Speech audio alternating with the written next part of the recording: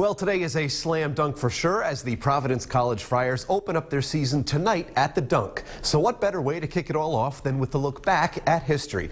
Local author Paul Lenardo's new book, Homegrown, The Making of the 1972-73 Providence College Friars, is here, and it promises to be a great read for all. Paul, good morning, sir. Good morning. Nice to have you. It's great. It's great to have you here. Yes.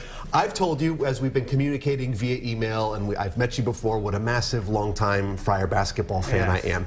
So when I was first getting into the team, probably around the early 90s or something like that, all I heard from anybody was, yeah, the Friars are great, but you never saw that 73 team with Ernie D and Marvin Barnes.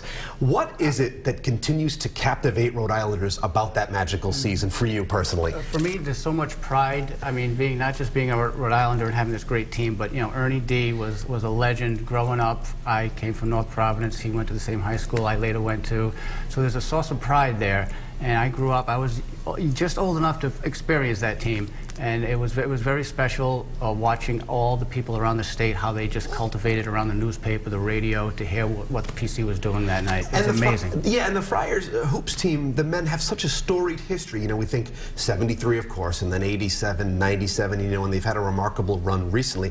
But for some reason, this is the team that still does it for everyone. You know, people have those fond memories and recollections, don't they? Yes, but the history does go back even further. I think what brought this team together was the previous, in the 60s, when PC had some very good teams under Coach Mullaney, and there were some great basketball players, and I think that's what drew Ernie to come to stay home and to actually play college ball here rather than go. He was recruited everywhere, as was Marvin Barnes. Ernie was such a ball-handling wizard. He could do anything. He was called the magician for a reason, and he could shoot from anywhere on the court.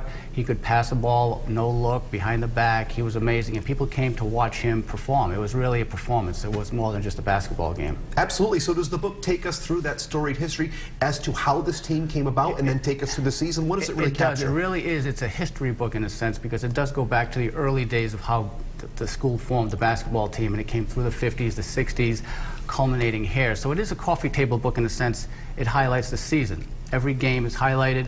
The NCAA tournament games are highlighted, so you get to a kind of a mix of what happened during each game along the way. At what point did you realize you had a book in here? Did you decide to pursue this? I did. I was talking to Ernie D for several months. He wanted to write a book about his life. It would have been an autobiography, and that book hasn't culminated yet. Maybe it will, but this came up because I have so much information. I can't just sit on this. Right. And I did some more further research, and I was shocked by how much great information there was that I didn't even know. I mean, so you were growing up, obviously being a fan and whatnot. Then you're actually, you know, befriending Ernie D. Yeah. You're talking to him. That must have been a bit surreal for you. It was shocking in a sense. And obviously, I've been writing for a while, and I figured I could write a book with Ernie. It's no big deal. But he knew so much.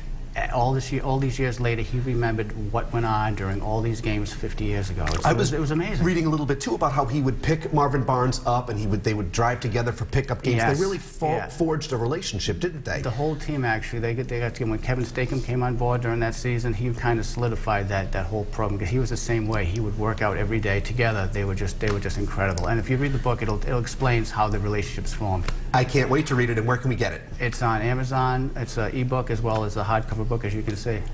Now, for you, was there pressure? Because people have such an affinity for this team. You want to get it right. You want to make sure that you capture it flawlessly. Yeah. Does that weigh on you at all? I'm confident that I did my research, and talking directly with Ernie, as well as some of Marvin Barnes' childhood friends. They gave me a lot of information about Marvin that I didn't know about.